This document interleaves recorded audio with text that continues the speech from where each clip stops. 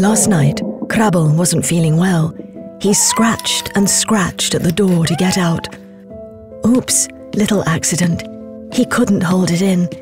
So, they punished him, hit him with a newspaper. Locked in his cage. For so long, he felt forgotten. Since then, he's been hiding and keeping a low profile. He'll get something to eat when he understands.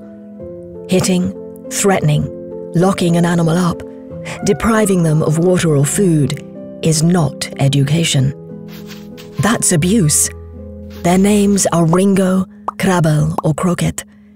They are part of Brussels, just like us, and our lifelong friends.